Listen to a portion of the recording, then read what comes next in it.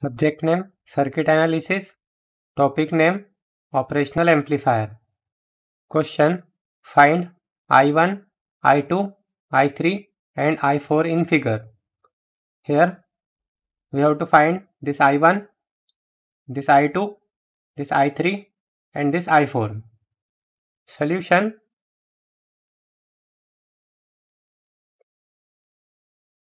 first we will convert this current source into its equivalent voltage source. Now to convert this current source into its equivalent voltage source, we have to remove this current source from here and connect the voltage source here. This voltage source will be, the direction of this or the polarity of this voltage source will be, this side will be positive because the current is flowing in this direction. So that's why this will be positive and this side will be negative. Now voltage V is equal to I into R. So I multiplied by R. The value of current is 1 milliampere and the value of resistance is 5 kilo ohm. So 1 multiplied by 10 to the power minus 3. Then it is multiplied by 5 multiplied by 10 to the power plus 3. So it is 5 will be 5 volt. 5 volt is the value of this voltage source. Now we will apply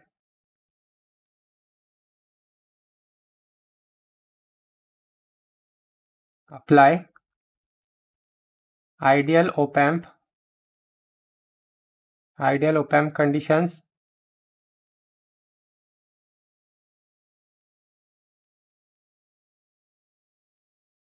Apply ideal op-amp conditions.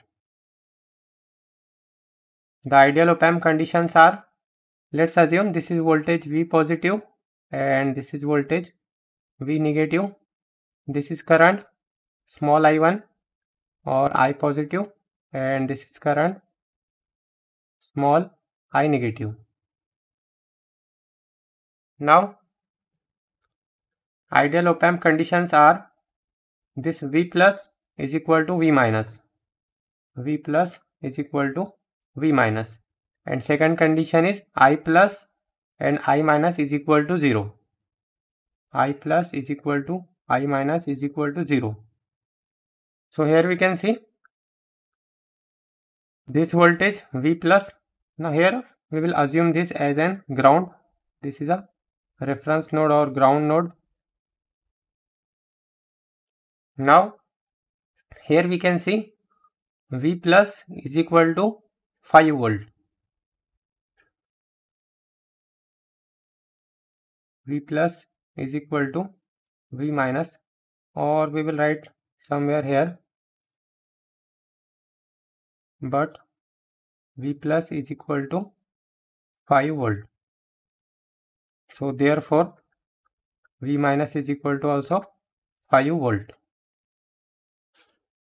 Now this I plus is equal to I1. I plus is equal to I1 and it is equal to 0. Then this node voltage will be V minus.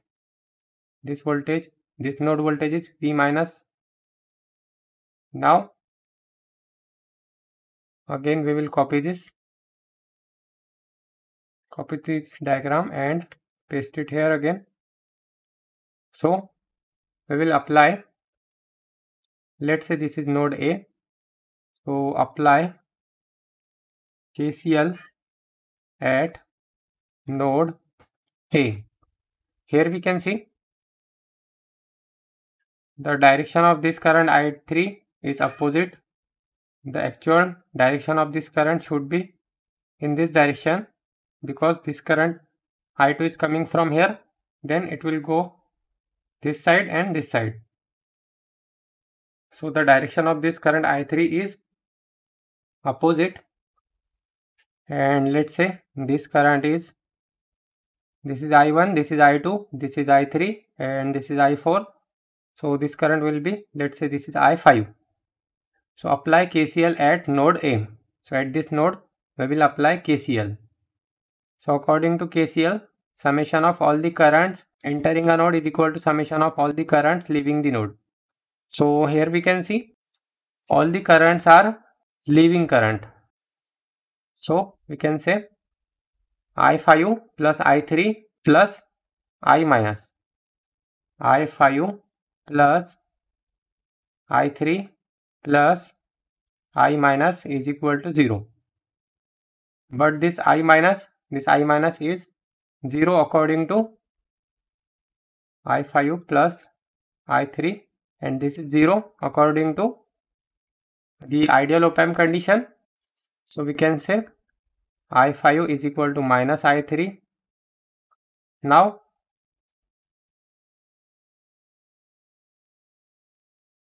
this voltage here we can see it is VO, because it is connected to this VO. Now we will convert the current into voltage form. So first we will convert this I5 into voltage form. So I5 in voltage form will be V minus 0 divided by 10 kilo ohm. V minus 0 divided by 10 into 10 to the power 3 is equal to minus I3.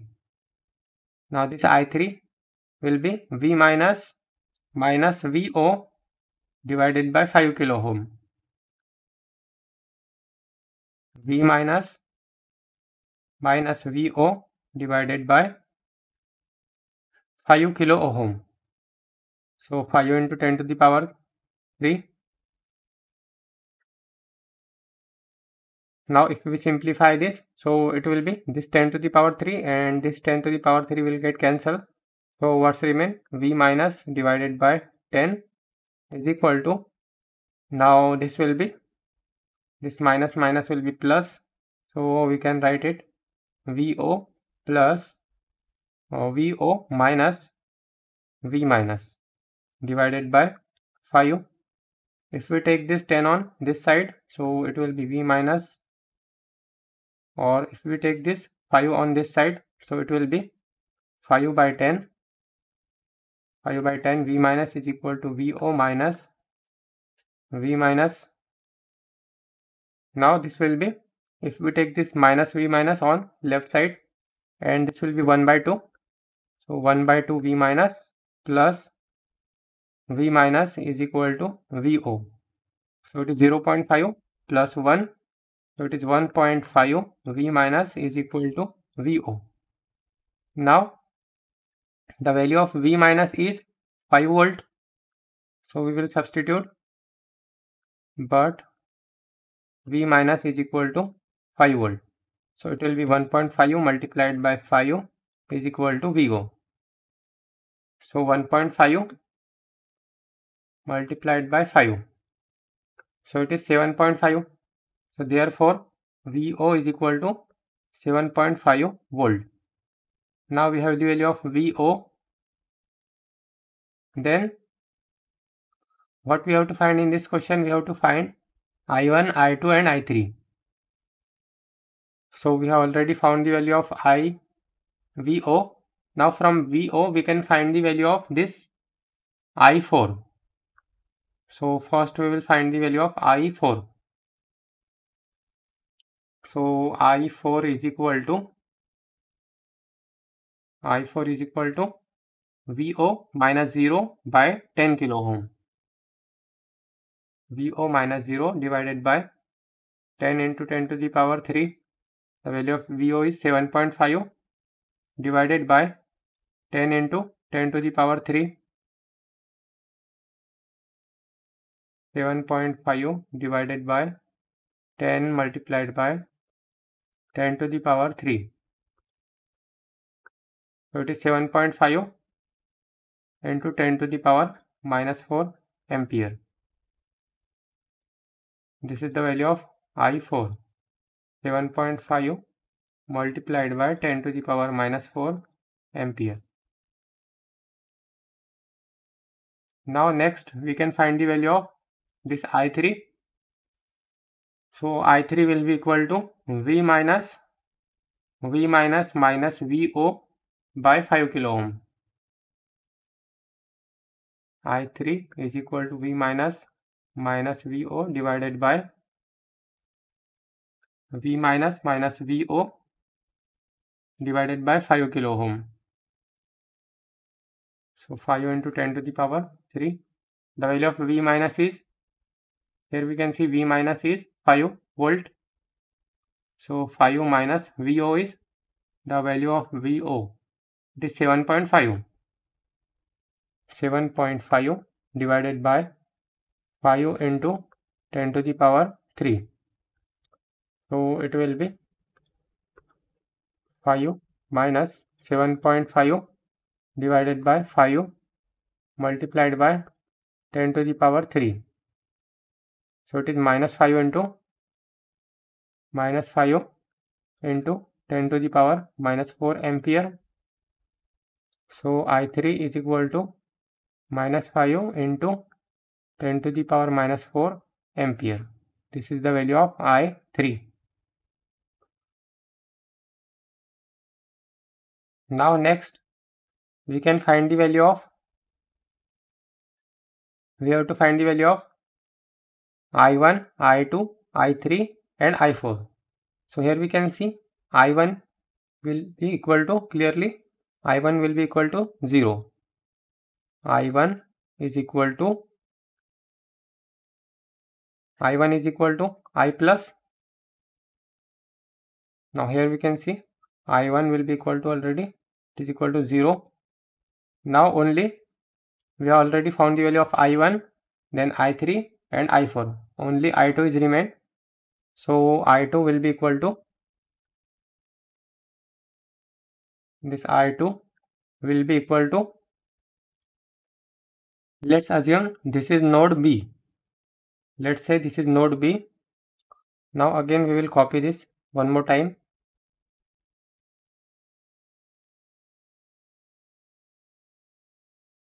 Now apply KCL at node B. Now here if we apply KCL, so according to KCL, summation of all the currents entering a node is equal to summation of all the currents leaving the node. So here we can see I2, this forms one node. This whole is one node. From here to here, from here to here, like this, it is one node. So here we can see I3 and I2 are the entering current. So we can write I2 plus I3 is equal to leaving current. Leaving current is I4. So is equal to I4. Now from this we can say I2 is equal to I4 minus I3. The value of I4 we have already calculated. It is 7.5 into 10 to the power minus 4. 7.5 into 10 to the power minus 4 minus the value of I3. The value of I3 is this value. We will directly copy it from here.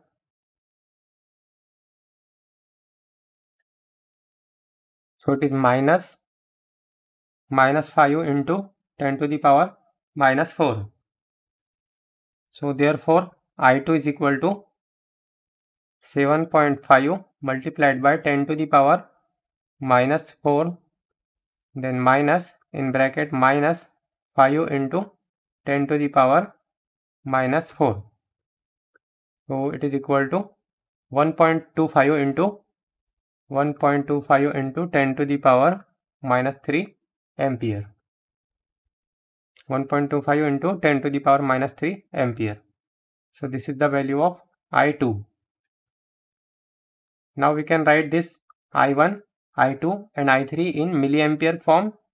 So first we will write the value of I1, then I2, then I3, then I4. So first the value of I1, is